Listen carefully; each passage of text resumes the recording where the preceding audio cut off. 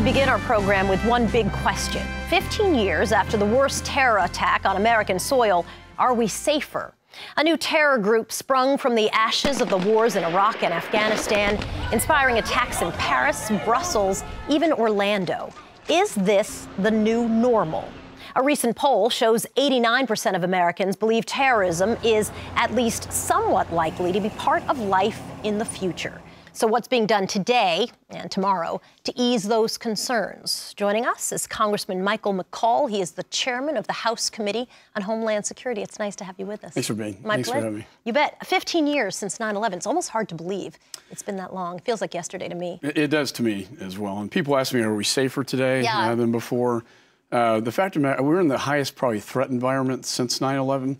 But the threat level has changed dramatically pre-9/11. So you think we're less safe? I think the numbers are going up in terms of investigations, terror plots. We've stopped a lot of bad things from happening. That's the good news. Bad news is we're still seeing more and more of these plots, and the numbers are increasing in terms of suspects, numbers of arrests within the United States. What have we learned from 9/11? It'd be very difficult to pull off a 9/11 style hijacking event today. And what Al-Qaeda traditionally looked for were spectacular events that were, big events. I think right now you're looking at ISIS, which is more do what you can wherever you can. With two directives, come to Syria and join the fight, or kill where you are. The kill where you are is really what most concerns us about the homeland, the ability to radicalize on the internet, rise up out of your basement and kill people. You have called for bringing the fight to ISIS. What exactly would that mean? Boots on the ground? Well, that's a big debate, right? I think it has to be a U.S.-led coalition forces with the Arab League of Nations fighting this fight as well. It's their backyard and their religion. But we have to do that. But also, Soledad, we have to have a political solution to Syria, a diplomatic solution, and most importantly, a counter-narrative to the ideology that is defeating us today in this war against Islamist terror. We have to call it what it is. It's radical Islamist terror. But we also have to deal with it with a military strategy that will achieve that goal.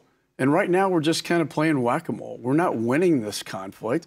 And then in addition to that, though, the political diplomatic counter-narrative to the ideology, at the end of the day, this is a war of ideology that they are winning over the internet. But don't we already have a coalition that includes, Australia? I mean, you can name them as easily. Australia, Belgium, Denmark, UK, who am I leaving out? Jordan's in there. But they're not stepping up to the plate. And only recently have we seen any limited success in the region.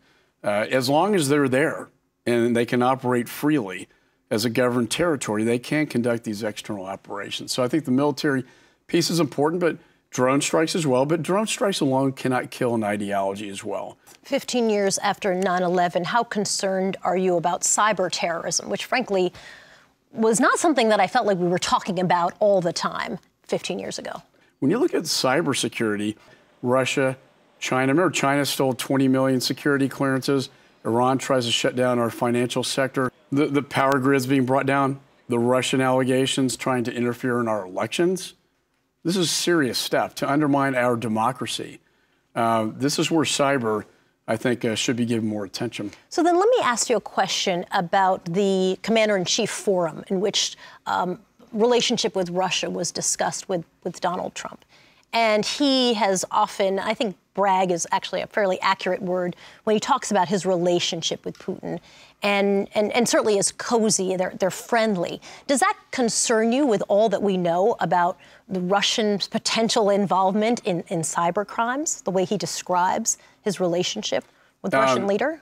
You know, I've advised him on national security issues. This is one area where I would caution him. Russia is not our friend.